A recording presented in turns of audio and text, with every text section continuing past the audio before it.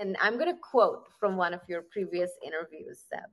You said, I now do for animals what I wanted someone to do for me, what I expected someone would do for me during that period of my life. And you were referring to your upbringing and your childhood in Lebanon.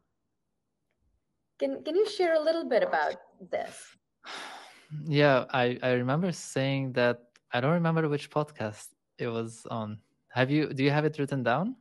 I do not have it written down, unfortunately, but Priyanka, who helps me with social media and communications at our nonprofit, she is a brilliant researcher, All and right. she pulled this out. So, Okay. Yeah, we can talk about that. So, yeah, I grew up in Lebanon. I was born in 1989, which was around the end of the civil war. That was 15 years. So I was born in 89. The war started in 75 and ended in 1990. My mom said the day after I was born, the war stopped, and they made all these jokes that I'm born and the war stopped. But then 2 days later, it started again. Turns out it had stopped because someone important had arrived. But growing up, in Lebanon is just it's such a, unfortunately, in the middle of an area that is seen as a battleground, not only for the countries who are there, but also for other countries. I think it's like, when you go to a football field and you rent it to play there. Countries do that with the Middle East. Like, they choose their battlefields in the Middle East because then they don't have to do it in their own countries. And with my upbringing, there was one war that was in the south of Lebanon. That was not the same as the civil war. I think that was around the end of the 90s or mid 90s. I don't remember that much from it, but I do remember seeing on TV what was happening. It was around maybe 2 hours from my place.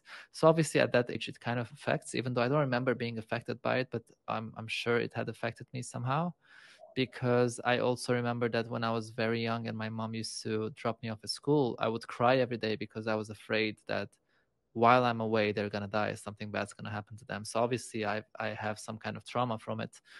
Another thing that happened was the war in 2006. It was a 33-day war. And regardless of what anyone thinks of politics or what war is justified and unjustified or who started it, when you see civilians being massacred day after day after day, and civilians your age and younger, and your family, like your brother's age, your sister's age, and you see the images on TV, and you realize that not a single country cares about what's going on, it's horrible. It's horrible because then you're like, oh, does anybody really care? Like, how would you have reacted if this was somewhere else? We can see now with what's happening in Ukraine. I've been very silent about this on social media, but it boils my blood because I'm like, wow, now everybody really cares about war, because the victims are European and they're not even being secretive about it. Politicians are literally saying, these are not uncivilized refugees. These have blonde hair and blue eyes, like, and to hear those words and to hear the reaction of people, and it's not that I don't want any victim of war to not get support. I'm all for it, but let's not discriminate who we're going to support and who we're going to ignore. And that's what I went through growing up. I realized that nobody really cared about Lebanon and what's going on there. The only thing they cared about is political influence, political presence, sending money to fund local parties to have their agendas. And it was just really hurtful because that's when you think, well, what about, because at that age, I really looked up to peaceful organizations, and the United Nations was one of them. And then you hear the head of United Nations saying, I'm not going to quote, I don't want to get too much into politics, but completely ignoring massacres of civilians. And then you think, wow, and this organization is supposed to keep peace, and send their armies like the UNIFIL and things like that. But then you realize it's nothing. It's just talk. So that's what bothered me a lot growing up. And then I realized, I had a cat that I loved so much, and I made myself sound like an animal lover, but it was just talk. It was just talk. I was still killing those animals. I was still eating animals.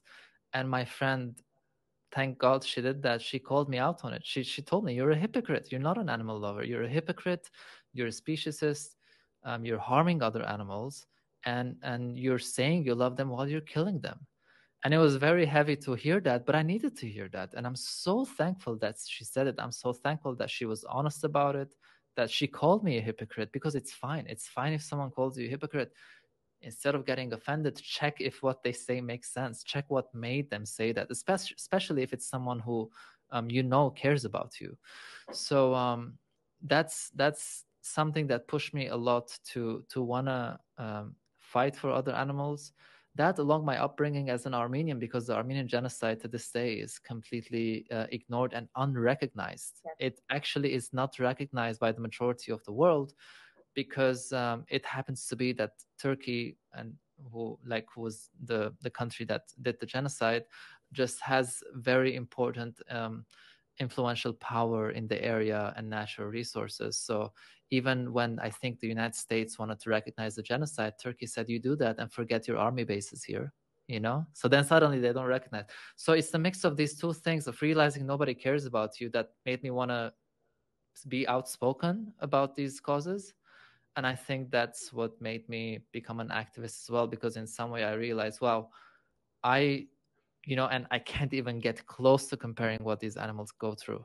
Compare. I mean, we shouldn't compare, of course, but if you wanted to compare, what these animals go through, it's not even close to what I went through. It's so much worse. And I'm not saying that to ignore any kind of other troubles that people are having. I'm saying it so that we realize the scale of what's going on and how we're just ignoring it. And I wasn't comfortable with that. I realized, like, okay, if I wanted others to do that for me when I was growing up, then I need to be that for others as well.